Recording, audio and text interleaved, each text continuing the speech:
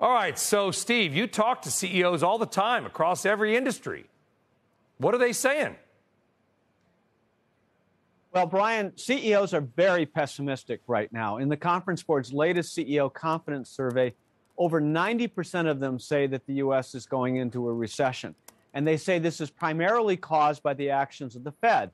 You know, they're not criticizing the Fed, but they're saying, look, the Fed's goal is to get inflation down to 2%, and they're willing to take some collateral damage, meaning that the GDP will go down and jobs will go down as well. So they are very pessimistic. Now, juxtapose that to the consumer confidence, which actually went up last month, which was a surprise after 2 months of declines. And consumer confidence is a little higher and spending stays up because gas prices have come down for 8 consecutive weeks.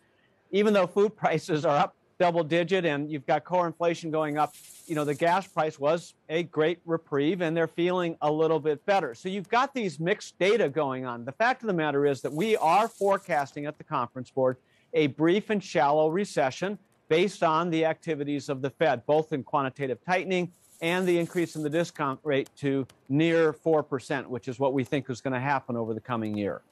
Okay, yeah. I mean, because the debate, Steve, as you know, is, I mean, what's FedEx seeing? I mean, they're a great company, one of the best-run companies in the world. They see the world. They've got a unique fingerprint, a unique viewpoint, and it's kind of like, whoa, is FedEx, like, doing their own thing? Like, what's in the punch? Well, FedEx, you know, they can see the pipeline and what's coming over the ocean, what's in the shipment pipeline. So, you know, they've got all that down. We are forecasting a U.S. recession. Conference Board is also forecasting a European recession. The Conference Board is also saying that Russia and Ukraine are already in a recession. We're not forecasting a recession for some of the major Asian economies, and we're not forecasting that the global GDP in aggregate will decline. But, you know, if you're in China, Brian, and your GDP growth rate goes from, 4 or 5% down to 2%, that's painful. That's a big change. And, you know, it's okay, so it's technically not a recession, but that has material impact. So some of this is just a little bit of lingo. The fact of the matter is GDP is receding and there is pain coming around the world. Okay, looking at that research report, there is some good news. Feels like there's a lot of bad news lately. I want to have some good news here.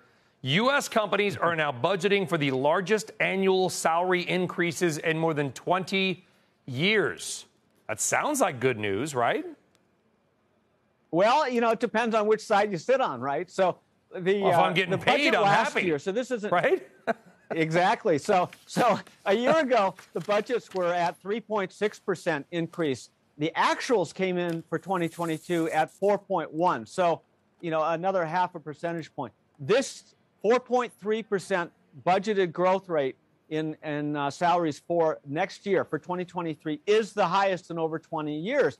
Now, part of that is good, but then the question is that going to keep up with inflation? So we go back to the previous conversation. What's inflation going to be? And we are forecasting it to be near 6% this year, close to 3% next year before it gets under control in 2024. That sounds good, so Steve. 3% sounds nice. That sounds good. 3% is like the new 0%.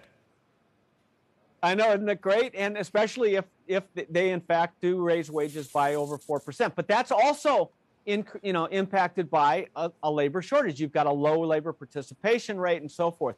The other thing is, typically when you go into a recession, you're looking at, the increase in the discount rate, increase in borrowing rates, all of that, which slows down inflation. But there's usually collateral damage in the labor market. In this case, there are still 11 million job openings. So that's a lot of open positions, Brian, that CEOs can eliminate before they start eliminating jobs that are filled. That should be a different experience than in the past. I just don't know where the workers are coming from. I don't know where they went, to be honest with you, Steve. I've talked to hundreds of businesses. I had a plumber at my house this morning. Talked to him. He says, if I get 80 people to try to start, one may stick around, the other 79 bail.